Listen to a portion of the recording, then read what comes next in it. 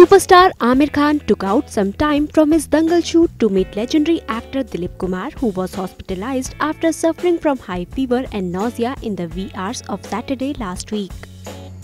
Aamir Khan, who has always been close to Dilip Sahab, rushed to the hospital to check on him. A photo of Aamir Khan meeting Dilip Kumar was tweeted by Dilip Kumar's Twitter handle with the caption that read, "Allah's mercy and blessings on all for keeping me in your duas. Thank you Aamir Khan for spending time." Meanwhile, Dilip Kumar has been discharged today. Eyewitness report.